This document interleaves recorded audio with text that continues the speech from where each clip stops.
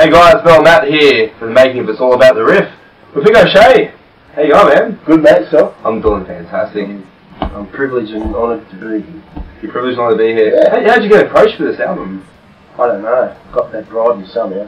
I work cheaper these days. The older I get, the cheaper I become, you know. That's how it goes. Sounds like the old phrase up in the cross, you know. But no, actually Kingy was the one that sort of mentioned it, and obviously Leif said, would you like to come and do it? And I said, I'd love to, you know. Yeah, so here we are. Good stuff. Now, what tracks are you playing on? I'm doing This Is Australia by Kankajang. Yep. And Beds of Burning by Midnight Oil. Great. Those songs themselves, have they played a bit of influence on your music style? Obviously, you know, Kankajang were a bit later in life, but as far as Midnight Oil is concerned, for sure. You know, like when I was cutting my teeth, you know, they were one of the first bands I went and saw. Yeah. And obviously, you know, Rob Hurst, one of Australia's greats. Of course. Yeah, so yeah, it was, yeah, they're pretty close to what I've done, and, you know, over the years as what Rob Hurst plays, right? Yeah. You know, I think I'm pretty close to what he does, you know. Good stuff. Now, you're playing in a few bands at the moment. yeah, a few. Call it smart or dumb, I don't know, I'm not sure, but yeah, I'm playing with a few. Yeah. And look, you know, that's the way the industry is, and pretty much all of us know that to get regular work, you know, diversity of different players. Of course. Any different bands as you get. So. That's it. Now, you mentioned that you're talking to Kingy for the Stephen, album. yeah, Mr. Stephen King. Let's talk about Standalone, one of the projects that you... Yeah, that's probably one of the main ones I'm doing as far as like an original thing. Yep. It sort of just came together. King was in another band with a guy called Chumley, singer, and they had a band called Plug that they've disbanded. Well, not so much disbanded, but sort of stopped and changed a few members and things like that. And King and I were just talking one day, and King said, mate, do you want to do an original thing? And I said, yeah, I'd love to, because it's been a long time since I've done an original. Yeah. So that's, you know, as I say, it's probably about 4 gigs old. Yeah. We've done, and it's just one of those things that it just came together real quick, you know. It was from the very first note, we realised we had something, you know, and we've been labelled as Australia's biggest band, and what they mean by big is no bloke shorter than 6'3". So it's a pretty big band, but yeah, it's a lot of fun. It's pretty brutal. Yeah. It's sort of, I don't know what you call it. It's sort of bordering on punk, but it's probably just rock, indie rock, I suppose. You know? Okay. You guys working on an album at the moment? We've just done some recording. We haven't finished it yet, but there's just 4 or 5 tracks just to give everyone a taste. And we've been asked from over in Germany to put something together so they can have a look at it. Excellent. Yeah, fingers crossed. You never know. You never know what the industry's like. It's a good market overseas. There is, yeah. I mean, obviously, King and I had a taste of that with playing Tattoo.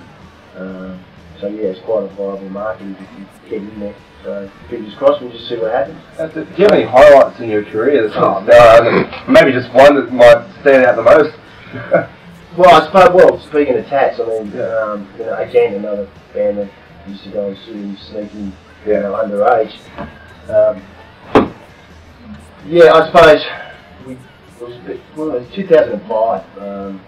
The original drummer, or not the original drummer, Paul Marco, he couldn't go, so I was the next cab off the rank. So we did a few shows in Australia, and then we went over to Europe, mainly Germany based, but England and Switzerland and all those sort of places. But we did one show, and there's a band over in Germany, this sort of cult, underground sort of Nazi band, and they were calling it a day, and they had 2 final shows. It was done outside in the Speedway. There was 140,000 people. Fuck! Yeah, it was wild. It was a kilometre long. It was actually an old Speedway. Yeah. And they had 3 delay stacks. Yeah. So everyone could see them.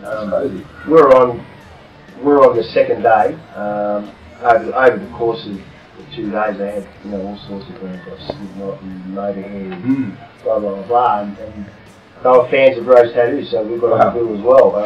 Yeah, that was just unbelievable. Fantastic. Yeah, it was incredible. How did you first get started playing drums? Like, what made you want to play drums? Well, funny enough, my family's not really musical. My dad used to play piano a little bit. Mum used to sing on local radio. But my next door neighbour was probably responsible, really, because he was in the band. He was a drummer in the band.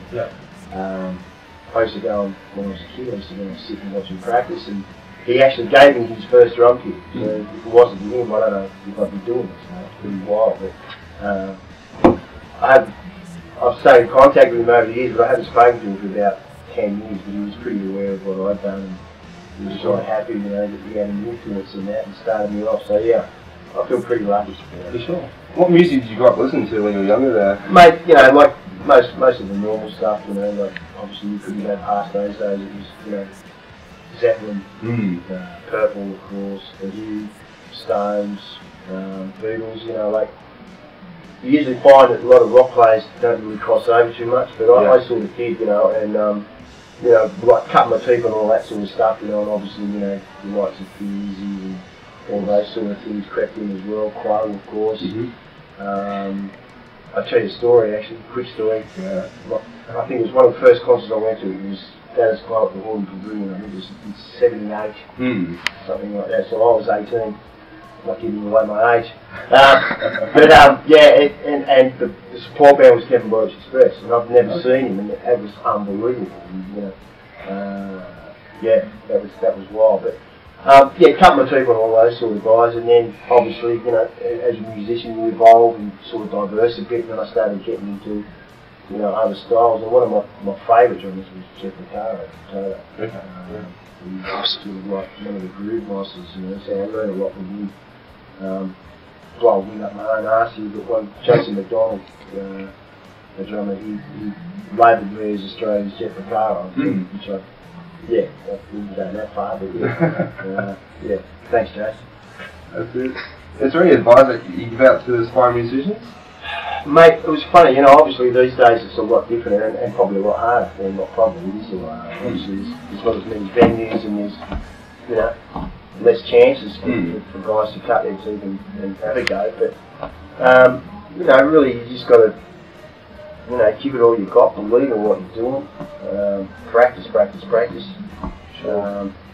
Try and play with as many different musicians as you can, because it's all a learning curve. I'm over 50 now, I'm still learning, I'm still enjoying playing, I've been lucky, That's awesome. Yeah, if I die tomorrow, I'd die a happy man, not that I plan on dying, but for what I've done, I feel quite, lucky, But just got to work at it, go hard, believe in what you're doing, and just practice, Do you get much of a chance to hear any new bands that are coming out in the scene at the moment? I must admit, I sort of went off the radar a little bit and wasn't seeing much and wasn't listening to much, but getting back into it, I suppose they're old bands now, but like when Foo Fighters first came out, wow, this is refreshing, this is cool. Korn, guys like that, and going like Dream Theaters and all those sort of bands. But there's some good young bands out there. I've got a girlfriend and she's right into all sorts of different music, and she's introduced me to quite a lot of stuff, like Butterfly, like that. That I've never really been acquainted with, and there's some good stuff out there. It's refreshing. It really is, Sure. And I think, for the industry the way it is, where there's not a lot of rooms to play and there's not a lot of chances, I think for the time that we're in, for the industry that it is, I think, it's doing quite well. Especially with guys like young Rafe over here doing what he's doing with his album. It's a great idea. All power to it. That's it. Any final words that you give out to anyone out there at the moment? Any final words? Look, just enjoy life, go hard, listen to as many different things as you can, and obviously make sure you buy this album. And enjoy it. Mick O'Shea on the It's All About the Riff, making off. Thanks, guys. No worries, anytime, man.